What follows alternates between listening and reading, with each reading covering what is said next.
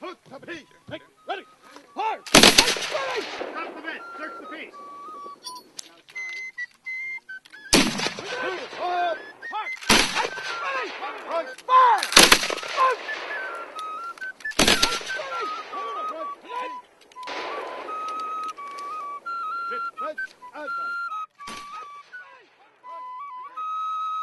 The idea is to do a film about the War of 1812. At one point we were calling it the war that we forgot, the forgotten war. People in the United States really don't know much about the War of 1812. People in Canada are much more aware of it because it helped forge the national identity. In Britain, they barely know anything about it. The 1812 to them means just Napoleon. The War of 1812 in North America was really a sideshow, an offshoot of the war against Napoleon in Europe that had been going on for 20 years. There were a lot of reasons that America wanted to go to the war. None of them, in retrospect, really seemed that compelling. And in the end, we declared war in June of 1812, and that started a 2.5-year war of very confusing battles, back and forth. Never really truly resolved anything.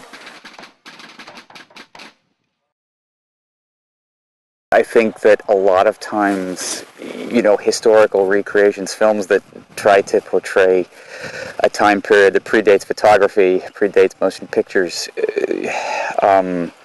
you're up against people's expectations for a Hollywood budget and a Hollywood cast of thousands.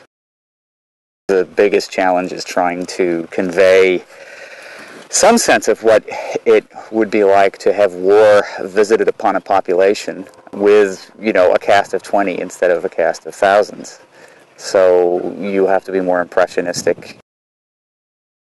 Well, one of the things that we're working with on this shoot is a lens baby, which is a small lens you can attach to a mini DV camera that gives a really dreamlike look. And it's used to sort of give the feeling that you're in a memory. We're dealing with non-actors who are working with guns and explosive devices, and we're doing all exterior, mostly all natural light shoots. So there's a lot of issues. There's rain, there's sun, there's bugs, there's traffic. It's this is sort of all hands on deck. And the vibe of the crew, I think we're kind of fortified by the vibe of the reenactors. It's a bit like having an improv comedy troupe in fancy dress on board here. I think that spirit has kind of carried over into the crew. My hope is that the kind of artistic license we take with this is can pass muster with the stories that we've already had told to us on film and before we started filming. What we hope that people get from this film is an understanding of an important part of North American history that changed the shape of both Canada and the United States.